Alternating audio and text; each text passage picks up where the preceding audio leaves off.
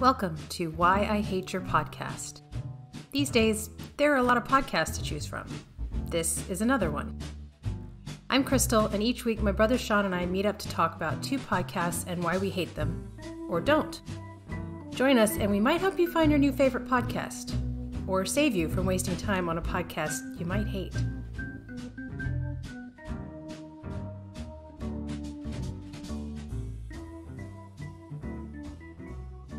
So our first podcast today is the Whine Down.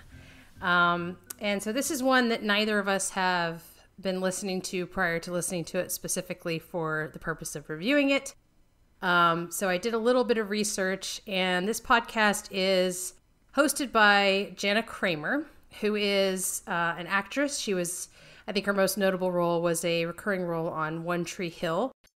She's also a country music star. She's got a couple of albums, and I think she was a really popular contestant on Dancing with the Stars. And then I think the podcast started out with her hosting it, and then she brought in her husband, Michael Caussin, I don't know how to pronounce it, Caussin. And from what I gather, he briefly played professional football in the NFL, and I can't really find out much more on him. And so it's a podcast that's basically kind of a slice of life podcast where she talks about marriage and relationships and sex and parenting and all that kind of thing. And I should note it's called Whine Down, but it's spelled W-H-I-N-E, which I think is important to note because it's a little indicative of what the podcast is about. And so I decided when I went into this one, I decided to look up quote unquote the best episodes, i.e. the most listened to top 3 episodes. And that's how I picked the episodes to listen to. And I should note going into this that me personally, I don't like reality shows. I don't like celebrity gossip. I don't follow like TMZ. I don't get into relationship drama among celebrities. And so this podcast is not for me. Like, I'm not the target audience for this podcast, clearly. So that's going to impact my perspective on it a little bit. And I suspect you're kind of in the same boat. I'm guessing this isn't one that would be up your alley. Yeah, I'm not one for the celebrity culture thing where people I don't keep up with country music or reality TV, so I have no idea who this Jana person is, and I don't keep up with football, so I have no idea who her husband is. And, we have kind of a culture where people care about what celebrities have to say, even though when they're speaking of stuff outside of their area expertise, like if she wants to opine about country music, different story. And same thing about him, if he wants to opine about football, different story. But them just opining about life in general, why should I care? Well, and frankly, a lot of their opining that I've gathered from the 3 episodes I listened to, plus I did dip into the most recent episode just to see if there had been any significant changes. It sounds like a lot of it's discussion about marriage and relationships, which frankly, from the sound of things, it's not going so well for them. Yeah. So, and just for the record, so I did look up the top 3 episodes, and the highest ranked in terms of listenership was one called, and I should note, they started out numbering their episodes, and then they moved into just changing them to like episode names. So the highest ranked one's called I Don't Want to Be Here Right Now. And then episode 1 and 2 are the second and third top ranked. So I have a feeling that it's mainly Jana's fans that started out as the main base of her listenership. And then this one, that I Don't Want to Be Here Right Now, is specifically a very salacious episode that like there was related stuff in the news about them and celebrity gossip, columns about them at that time. So I think that's why that one was highly rated. So it kind of gives you a feel for what the whole point of the podcast is, or at least what gets people listening. Well, and I listened to it. I chose episodes at random, right? And I'll be honest, I could only get through like 1.5 of them. Well, let me phrase that. I almost got to the end of the second one. And I'll explain why I was just like, I can't do this anymore. But just from that a little bit of time, I realized that their relationship is definitely somewhat dysfunctional. And I don't know who to say is the instigator of the dysfunction. It may be both of them are. The one episode I watched, which was Man Period, her husband spends a significant portion, like maybe the first 15 minutes of the podcast, kind of opening himself up and being apologetic for the things that he's done, that he feels bad about. He didn't say anything specific. It was just, I've done terrible things. I'm sorry for this, blah, blah, blah. And she goes, oh, I appreciate that. And then immediately, 1.5 seconds later, moves on to the next topic of, so how's your man period? Like, this guy just poured out his heart, and she's like, oh, thank you. Well, how's your man period? And I was like, well, this seemed really personal and everything, and which is fine, but that transition was just kind of jarring. So I'll give you a little more context, because the whole them being vulnerable and talking about and being open about themselves and things that they've done in the past and whatever is pretty much rampant through every episode I listen to. So the first episode, she talks a lot about like her past relationships, and I also like looked her up and did some research, and she has been married, I think this is her 3rd or 4th official marriage, but 4th major relationship. And one of the marriages lasted a week. Like, she literally was walking down the aisle like, I don't want to marry this guy. The first relationship... This makes a lot more sense now. Yeah. The first relationship was apparently super abusive. Like, the guy, like criminally abusive. So, like, really bad. And then she had 2 other relationships that were relatively short-lived in the long run. And I mean, it sounds like she has healthy relationships with at least one of her ex-husbands. And then there's this guy. And so just so you're aware, because I picked this up in the other episodes that I listened to, he is a former sex addict and has cheated on her multiple times. Ah, okay. So that's when he's talking about all the horrible things he's done. That's like where that's coming from. And their marriage drama features frequently. I listened to 3 episodes and a little bit of the most current episode, and every single one was like focused on their marriage drama and their different counseling sessions and their love language and et cetera, et cetera. And that would be fine as like a podcast, like especially if, let's say you're dealing with infidelity in a relationship and you're trying to solve for that. And these people have lots of experience with it. So maybe you want to listen. But in the one that I don't want to be here right now, like they literally lead off into this super awkward, awful conversation. Like it's super fresh. She had just found out that he deleted some topless picture some woman had sent him on his phone the day before, like, which just brought everything back from the prior times he was a cheater, which, I could say a lot about this whole relationship. But at the very beginning of it, they're like, well, we're giving our listeners some good stuff. And I'm like, oh. Like, it just made the whole thing very gross. I was just like, okay, so you're literally admitting that you're cashing in on your own relationship problems by broadcasting them on a podcast. Like, it's just super gross and cringy. And then they have, like, this producer who was on there who was, like, she was talking like she's a therapist. She's not, for the record. But she was like Jana was saying something, and she was like, to Michael, she's like, you need to listen right now. She's really saying something very important right now. Like, oh, it was just, I struggled. Well, and the thing is that, and this blew my mind. It was like, people actually send in questions looking for advice of these 2 people, which kind of just blew my mind. I mean, it's not like, it's serious life questions like, my daughter had an abortion the day after Christmas. What should I do? It's like super like important life questions that they're asking about. And I'm like, these are the wrong people to be going to. This is like going to Reddit asking for legal advice or relationship advice. It's just a terrible idea. But apparently people care enough about their opinions. Yes. And I mean, if you listen to them in the span of this podcast, he's already like not cheated, but they've already had issues, recurring sex-related issues in the span of them starting this podcast. Like, they already had the history of it beforehand, which they talk about in, I think, the 2nd episode, Marriage Uncorked, where, they talk about that stuff. And already in the 2nd episode, because the first episode was just her and her friend or producer, I don't know who it was. And she was talking about her husband, like, not knowing when the kids have dentist appointments, the whole being a mom thing. And the husband not being as engaged and whatever. And of course, he had to come on the 2nd episode. He was like, you were trash talking me on that episode. And so it's like watching a car crash, but not like even you know, how they say you can't look away from a car crash. Like, you want to look away from this particular car crash. It's not pleasant to hear or to experience. Like, I feel bad for both of them. Like, they shouldn't be in a relationship, in my opinion. And I agree. Like, in multiple cases, they were taking questions from fans, or they were like giving advice on relationship stuff. And I'm thinking, I mean, they have had a lot of therapy, both of them. And both couples therapy and individual therapy and love language therapy and just a long list of therapies. And so they have a lot of experience with it, but it doesn't seem to be working so well for them. So I'm not sure I would be sending in notes like, please give me advice on my relationship.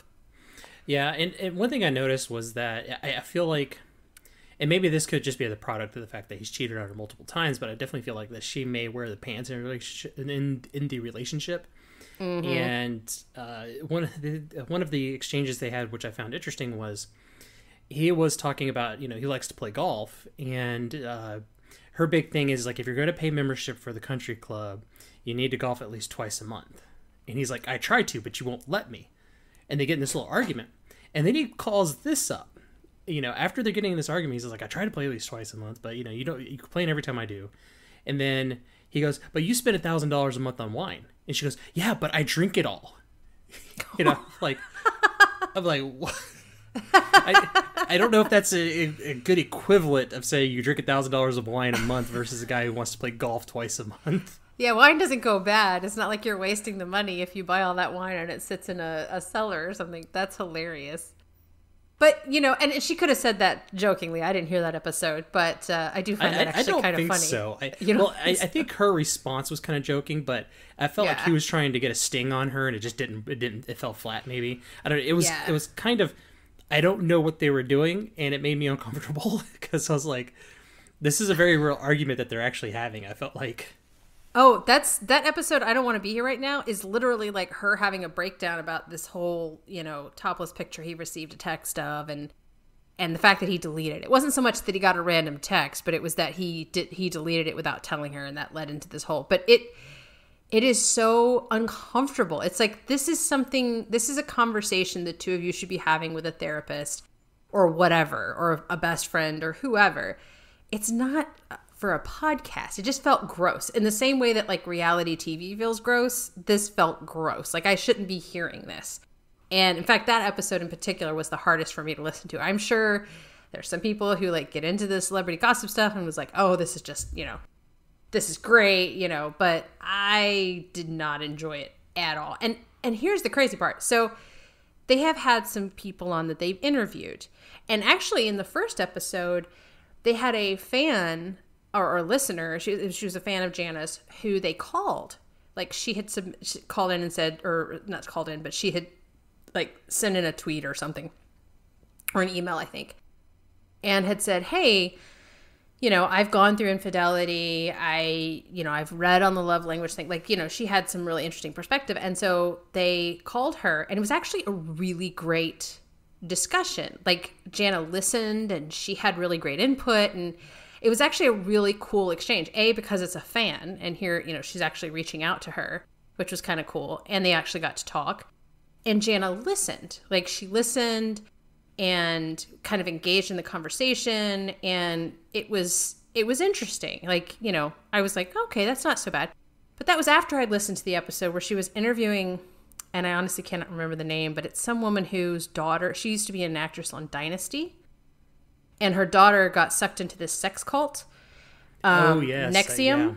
Yeah. And so they spent, the first 15 minutes of the podcast was this interview with her. And it was a train wreck. Like, Jana kept talking over her. Like, you could tell it was one of those interviews where she wasn't really listening to what the person was saying. She was just like waiting for her chance to talk. And she kept cutting her off.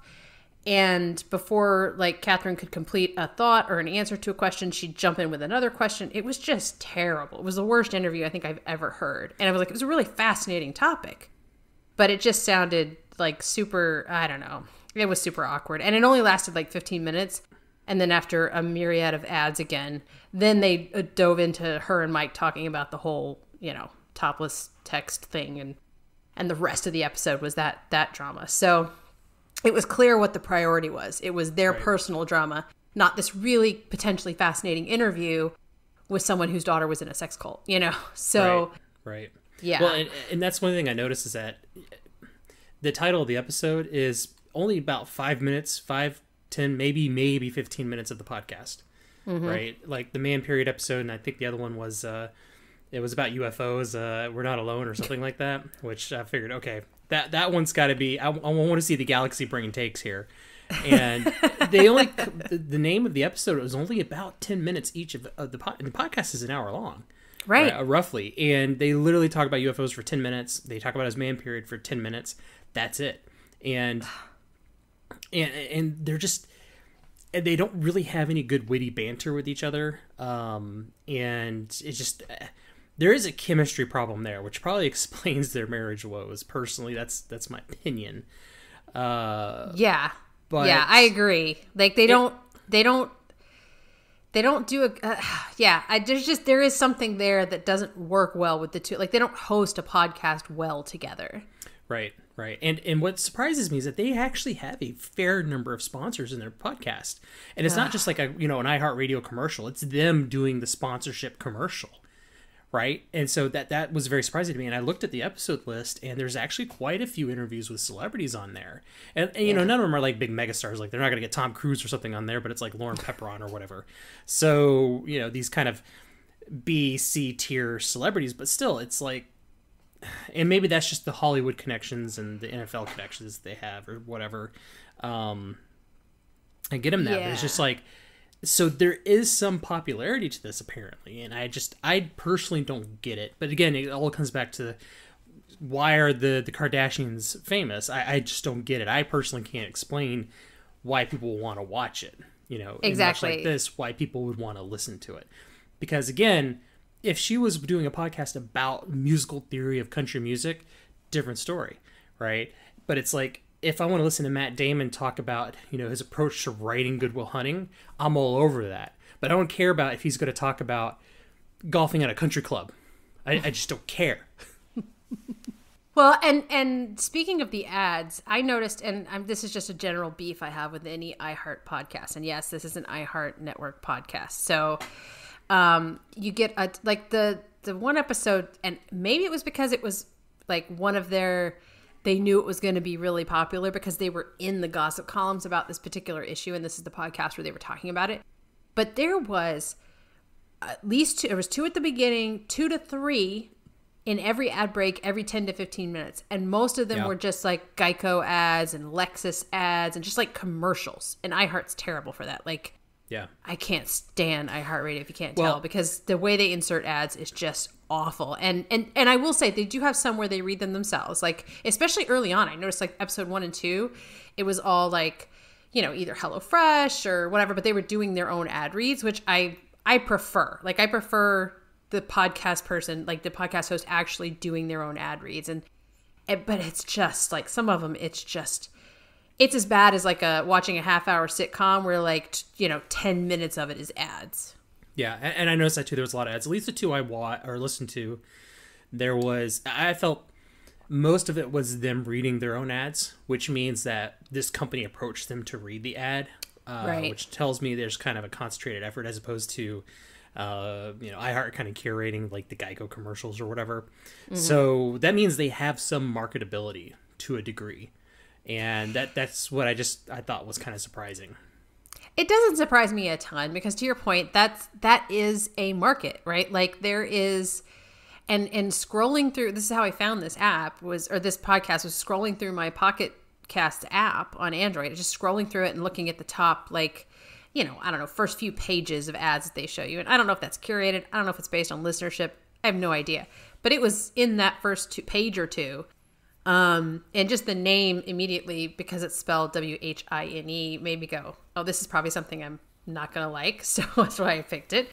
But yeah, there is a market for this kind of thing. And frankly, if you enjoy, and I'm not going to judge people who like this kind of material. I don't like it.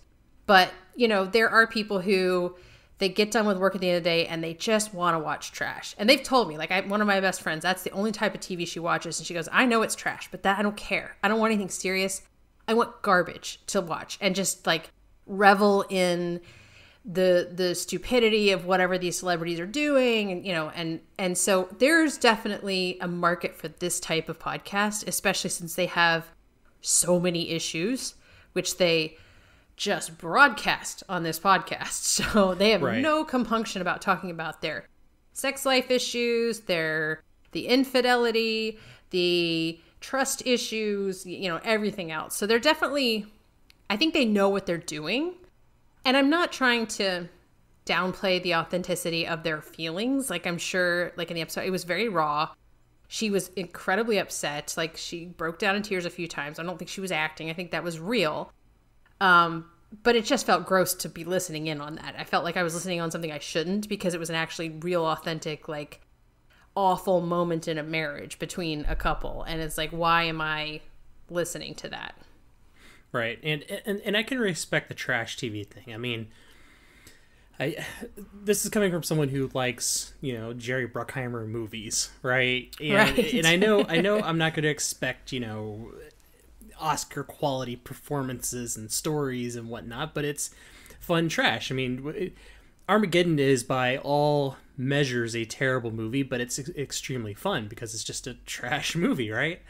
And so I get that. Like, my wife is very similar. She likes those shows like, Southern Charm and Below Deck and shows like that, because Below it is Deck trash. I've heard of. Yeah, and she can just shut her brain off and watch it, which I get it. As a gamer, there are games where you can just kind of shut your brain off and you play kind of on autopilot in a way.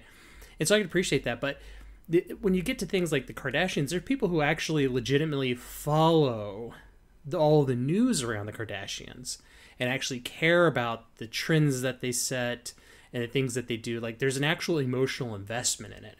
And if there's people who watch this stuff because there's no emotional investment required, that's different than people who do actually have an emotional investment. And I think that's kind of where the whole celebrity culture thing gets a little out of control, because I do think there is a large number of people who have that.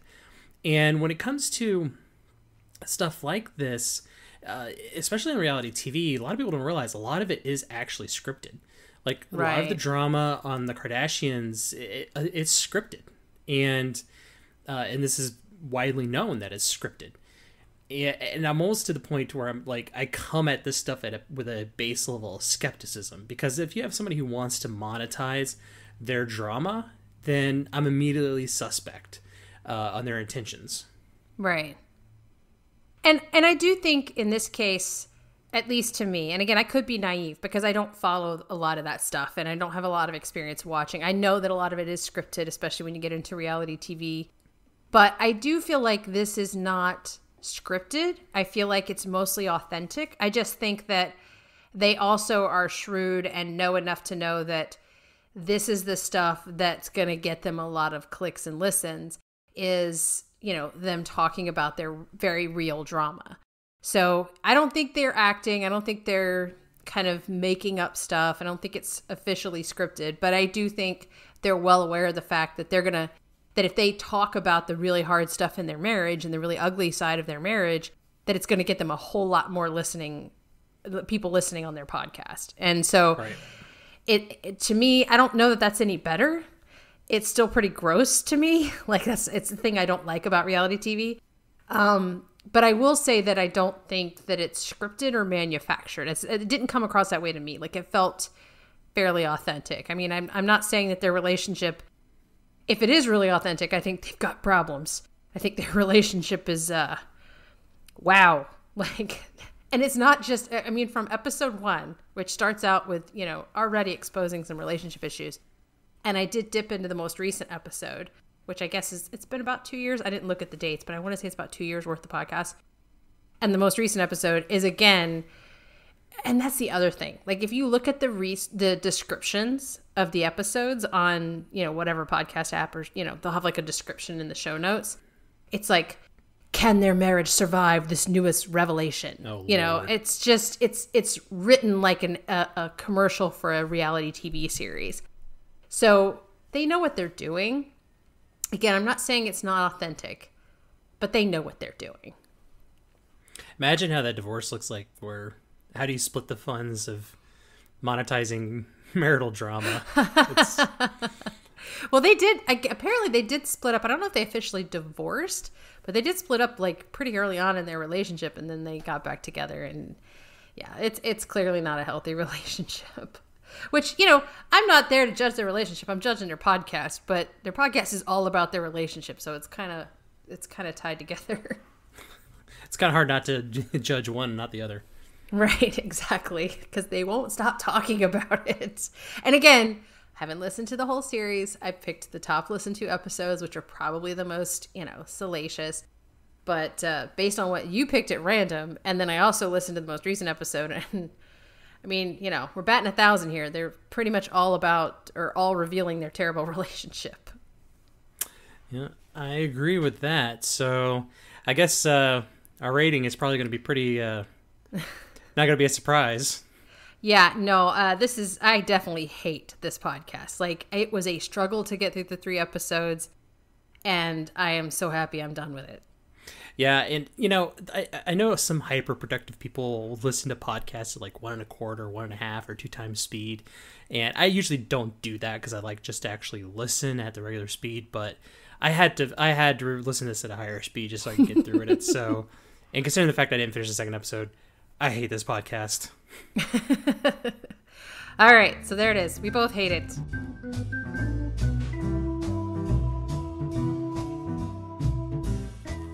Next up, we'll be looking at Park Predators. This is a true crime podcast. It's hosted by Delia D'Ambra. This is one of multiple podcasts she actually hosts. But this one I discovered when we were actually on a long road trip, and it is true crime, which me and my wife do love true crime podcasts. I think that's probably most people love as true crime because I think that's probably the most popular genre.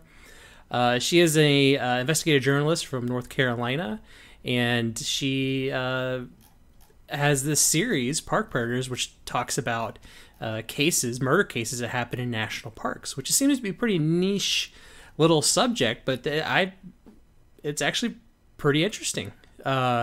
So I've listened to all the episodes before, and I've, you know, a couple of them I've even listened to a couple of times, but I've just recently introduced you to this. So what'd you think from your first listen?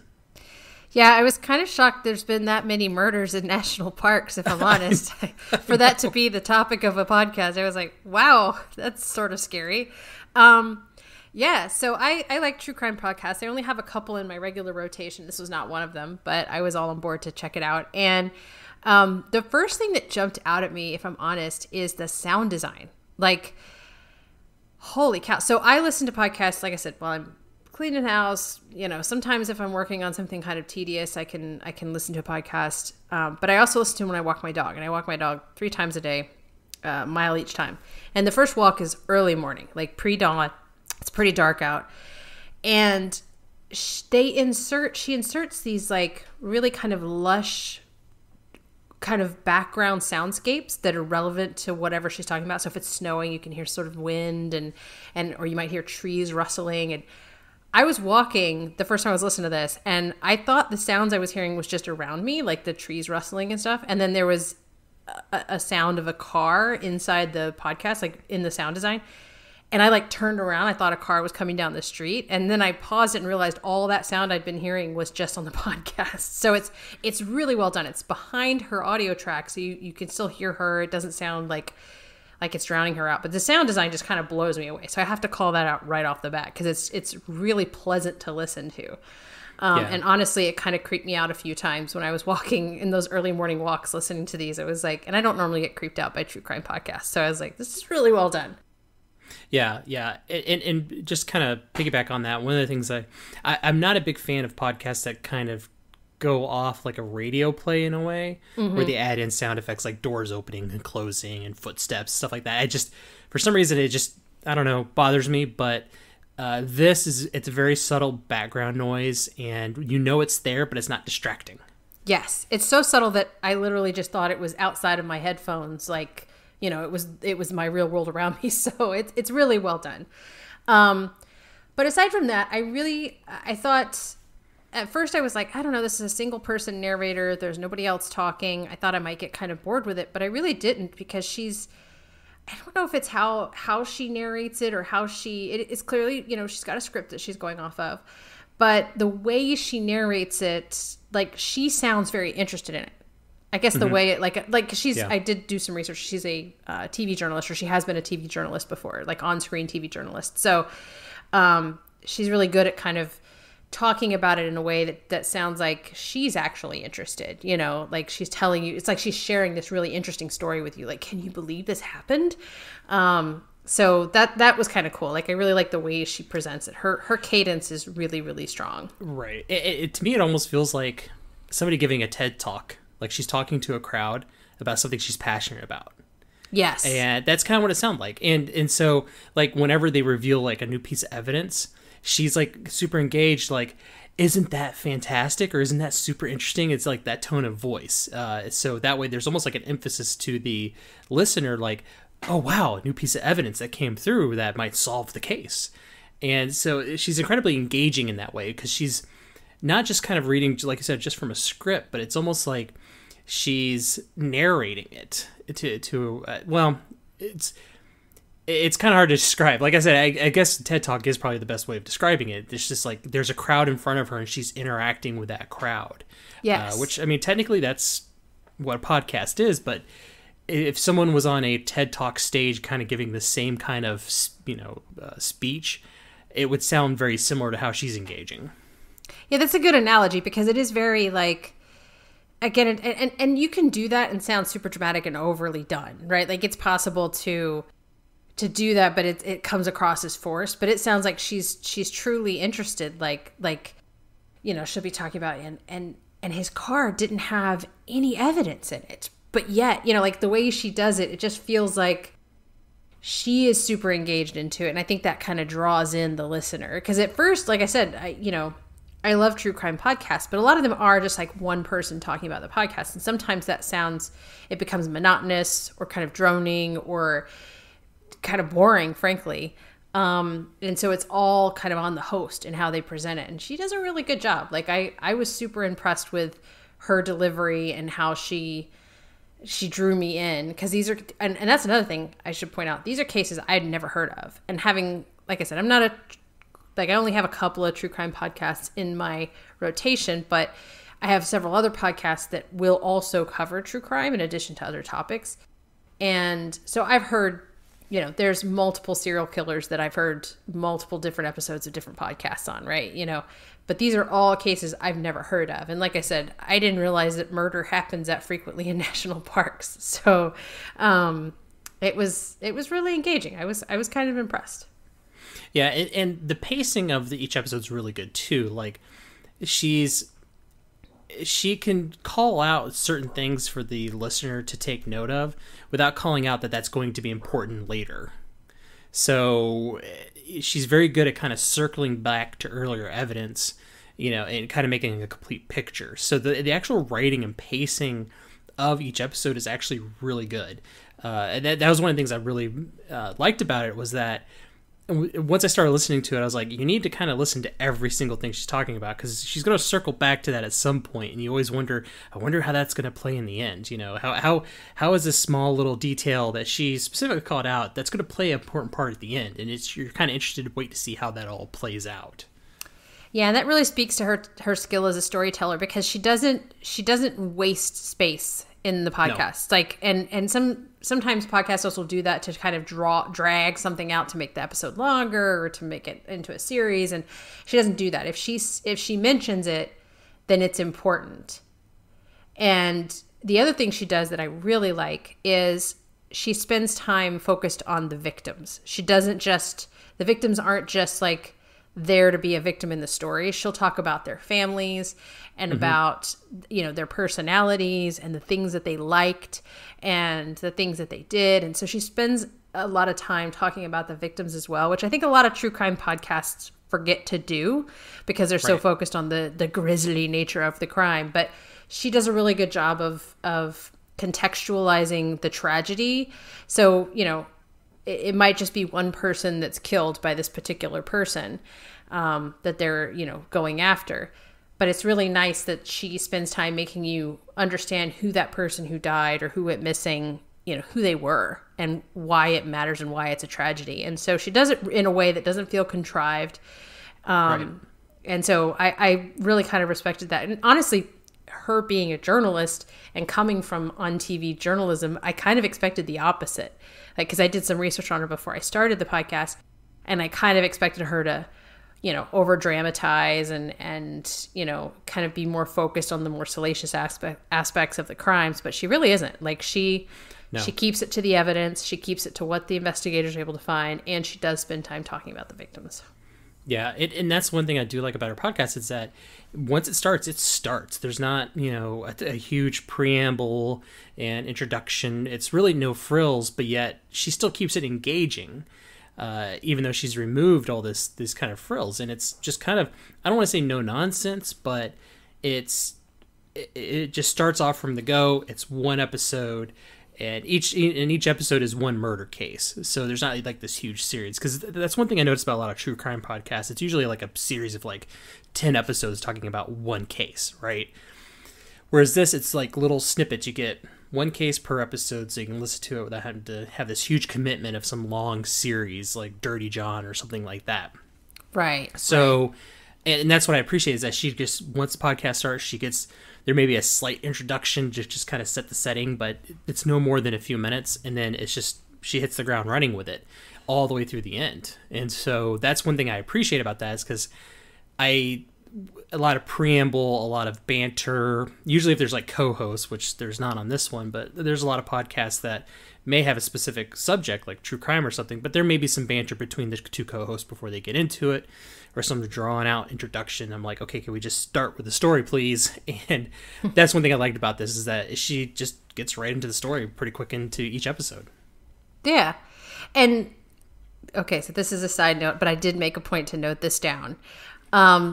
She, and it might, so I should point out that this is part of a network, a small kind of independent network, it sounds like, called Audiochuck. And apparently that's because the founders of the network, they have a dog named Chuck. And so at the end of each episode, she asks Chuck what he thinks. And, he makes this like kind of sound. And I'm a huge dog lover. And I noticed that in the episodes that featured dogs, and it's not a big thing, you might not even notice it if you weren't paying attention, but she makes sure to let you know what happened to the dogs. Because there's a couple of instances where people were like hiking with their dogs. And I'm one of those people, like, because the person goes missing and you're like, but what about the dog? What happened to the dog? Like, that's important to me. And so, and I've noticed that she always makes sure to point out what happened to the dog. Like, whether in most of the ones, I think the dog was found, wandering around or whatever. But I was so happy about that because if I think the very first episode I listened to, which is I listened to them in order, so it was the first episode. If she had not like closed the loop on what happened to the dog, I'd have been like, I'm done with this podcast, if I'm honest. Yeah, no, and to speak of that, I mean, I did listen to some of her other podcasts. I know there's at least two of them. One she has a co-host with, which there's a lot of banter on that, and it's kind of like an ongoing series, so it's kind of, you kind of need to know how their chemistry works, I guess, to appreciate their banter, which I just wasn't into. But she has another one, which is like, kind of like an unsolved mysteries kind of thing. Is it the clock? Yeah. What is it called? Like something clock, or I can't remember the name of it. I don't remember. I'd have to go back and look. It may not be in that one. She may even have that may even be a fourth one. Okay. But I only listened to one episode, which was about MK Ultra. So if any JRE listeners with Mike Baker, they probably know about Midnight Climax and stuff, and that kind of heavily was in one episode, which was actually really interesting as well. I do want to listen to more of that series, so maybe something we cover in the future. But she seems to be pretty busy with other podcasts, so and considering her style, if I see that she's doing a specific podcast, I may actually want to listen to it because it is her. Yeah, that's a really good point, because I that's how I've found other podcasts in the past. Like, I'll listen to one, and if I find out that person has another podcast and I like their current sometimes the host is agnostic to how I feel about the podcast. It's not all about the host. It's more about the topic or whatever. But in this case, I agree. Like I actually, because I went to her social media and it was all about, because right now I think she's had some recent episodes of her other podcast, which is driving me crazy what the name of it is. It's something to do with clock, but it's actually an active investigation. Like she's investigating an unsolved crime type of thing. And it sounds really interesting. And because I like how she presents things in Park Predators, it makes me think that that would be one that I'd be willing to check out. So yeah, maybe we'll dig into some of those in a future episode. Yeah, and, as far as true crime podcasts go, a lot of them, it's kind of, they seem more self-serving in a weird sort of way, or maybe that's the wrong thing, where it's more or less the person who's doing the podcast is a character of the story, in a way, this non-fictional story. And obviously she's just reciting because some of these cases are pretty old. I think one of these took place like in the 70s. Right? Oh yeah. Yeah. And so, but it's not like a self-insert, like I'm currently investigating this, even though she does have that one series like that. And I find those kind of podcasts to be, those kind of true crime podcasts to be somewhat annoying for a reason I can't really put my finger on yet. And maybe it's just based on whoever the investigative journalist is. So I think that's one of the things I appreciate about this is just, it's almost like watching, like a missing person drama on A&E or something that is just, you just don't have the cheesy reenactments that they usually have on those. Right. So those are just fun to watch. Yeah. And I do like, there's something to be said for true crime podcasts where there's a shtick. Like one of the ones that I really like and listen to, I wouldn't call it a true crime podcast because it's true crime plus UFOs plus cryptids plus conspiracies. Like it's kind of all over the place, but they have a particular delivery style that because their background is comedy. So they kind of, I wouldn't say they insert themselves into it, but they definitely put their style and their spin on it, which is very different from something like this where it's like here's the facts and the information told in an engaging way, but there's no spin on it. There's no shtick, about like, and honestly, at first I thought, well, maybe this will make this kind of dull, but it's really not, because again, I think the host is fantastic. The way she presents it's really, really good.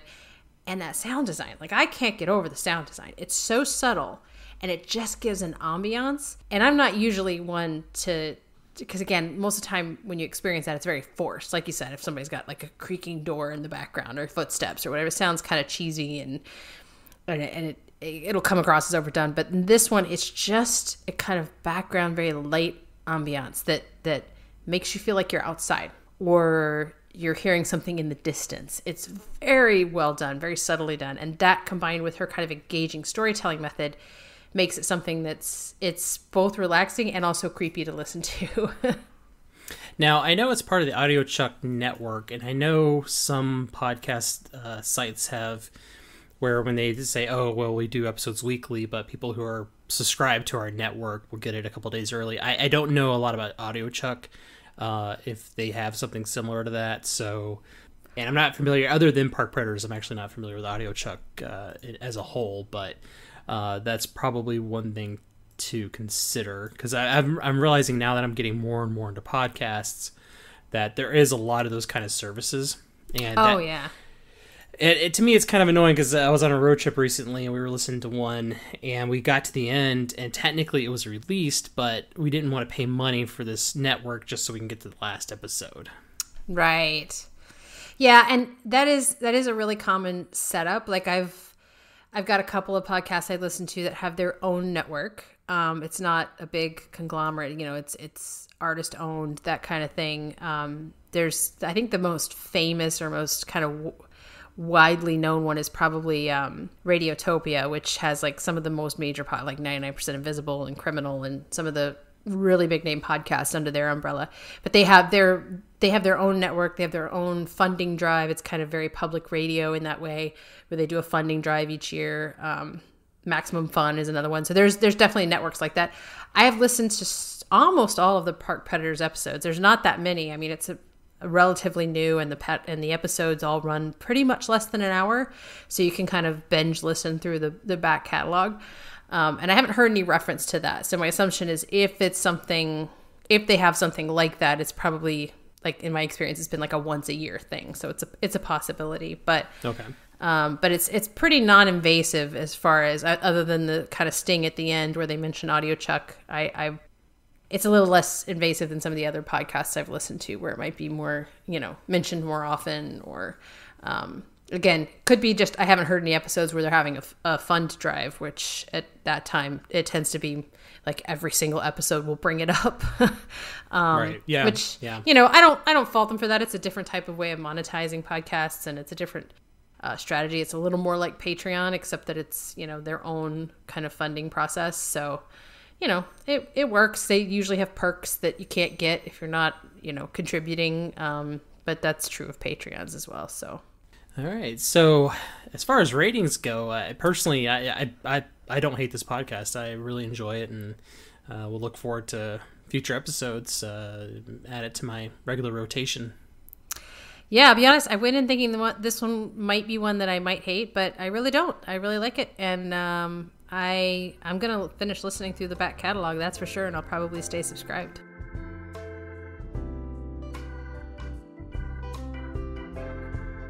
Have thoughts you want to share?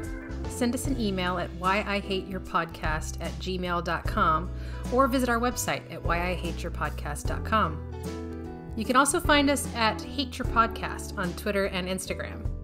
Our intro, transition, and outro music is by Kevin MacLeod and licensed under Creative Commons. Please see the show notes for details.